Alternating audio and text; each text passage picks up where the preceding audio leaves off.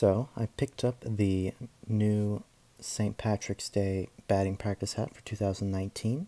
I thought I'd make a quick video just showing you what it's like. So I grabbed the Oakland version that has their new elephant logo on it. So here's your close-up of the logo. And it's the new material this year. They're calling it the Hex Tech. It's pretty much the same thing that the NFL hats used last season for the on-field. So white crown, focus, green bill, green logo, and up here on the left side, instead of an air hole, there is a clover, green new era logo.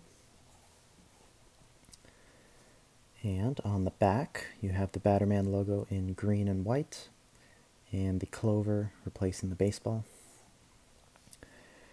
And underneath, gray underbill, gray sweatband.